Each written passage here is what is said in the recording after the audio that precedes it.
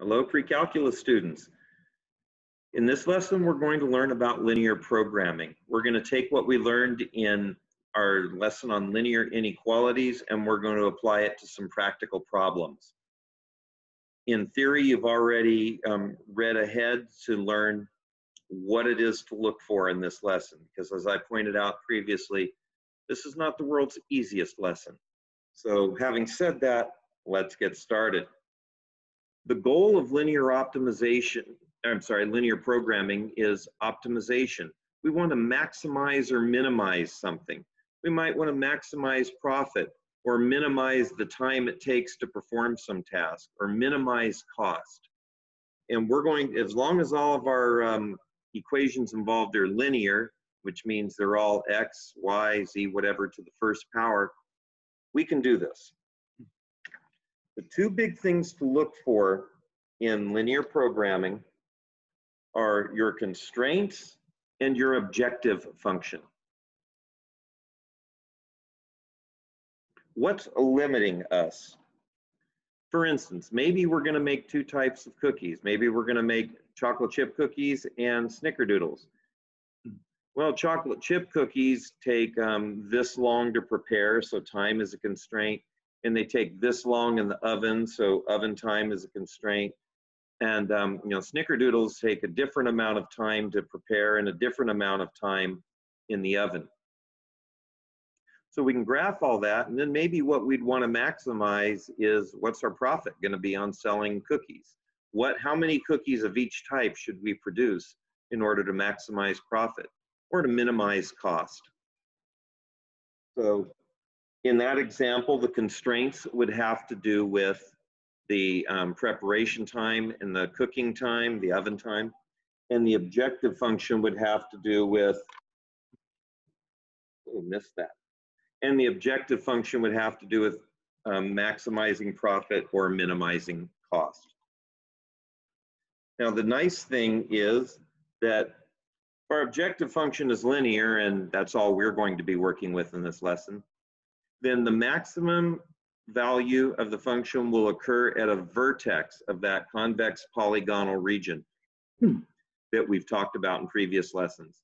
So will the minimum objective function value. It will also occur at a vertex, probably a different vertex, but still, the objective function will be maximized at one vertex and minimized at another. So first thing we would have to do in this example is identify our variables. In the example I gave you, it would be X could be the number of chocolate chip cookies and Y would be the number of snickerdoodles that we're going to make. Then we have to identify our constraints from the word problem.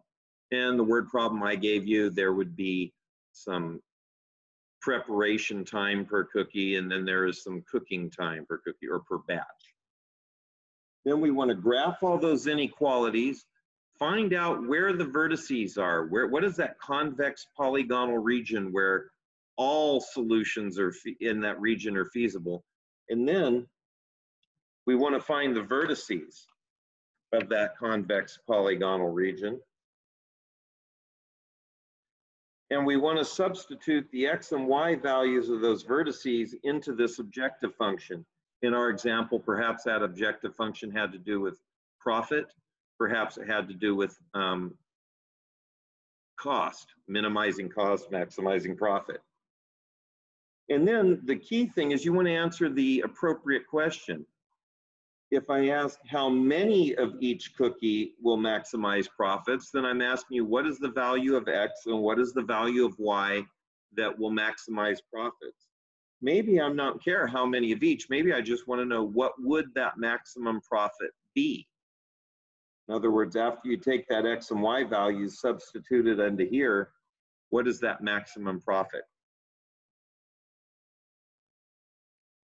So there are some graphs in the textbook that you should have taken a look at.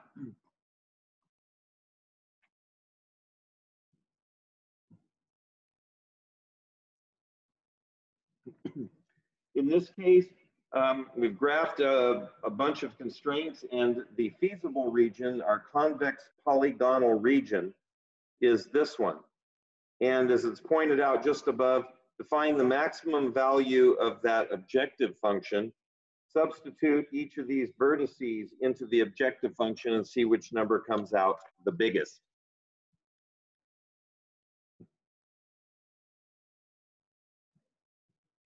Here's another one where we've graphed some constraints. So here are the constraints. Here is the feasible region. So x is greater than or equal to 0. Here's x equal to 0, and we shade everything to the right of it.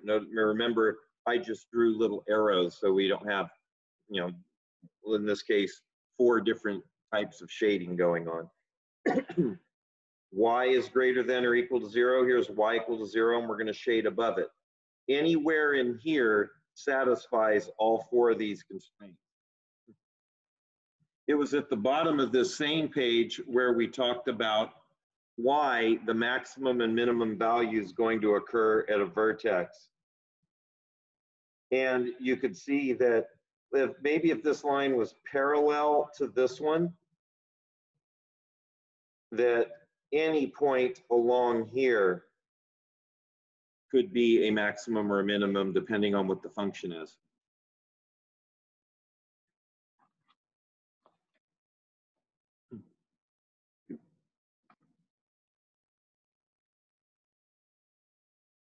Here are 4 constraints. And then don't forget, x is greater than 0 and y is greater than 0. That's 2 more constraints that we often find in the real world because you can't have a negative number of cookies. So we actually have 6 constraints here, creating this feasible region, and we substitute each of those data points, each of these vertices, into our function here and find the minimum value.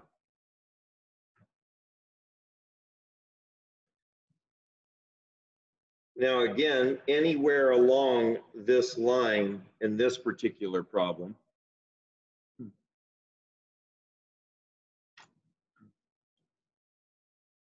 you're going to get a maximum of 12.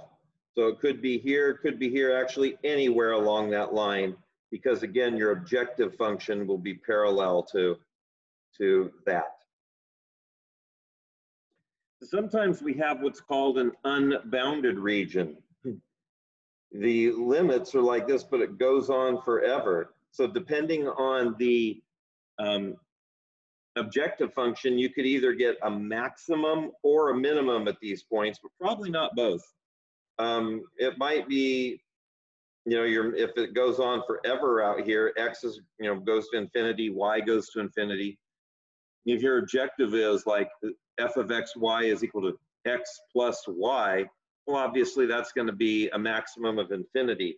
So all you're going to get is a minimum over here at one of these points.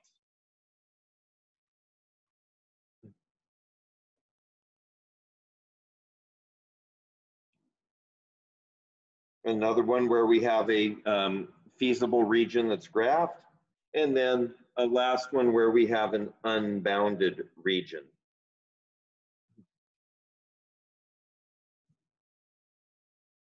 So let's start with one where I give you the constraint. So this is kind of like the linear inequalities we were doing. If you write these down, we'll go over this in class. So here are the constraints. Here's our objective function. So what I'm going to ask you to do in class is to graph these constraints, determine the vertices. Then we're going to take those x and y coordinates from the vertices, substitute them into this objective function.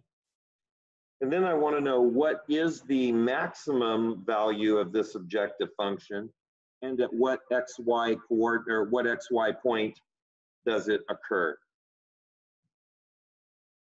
So write this down and then we'll go over it in class.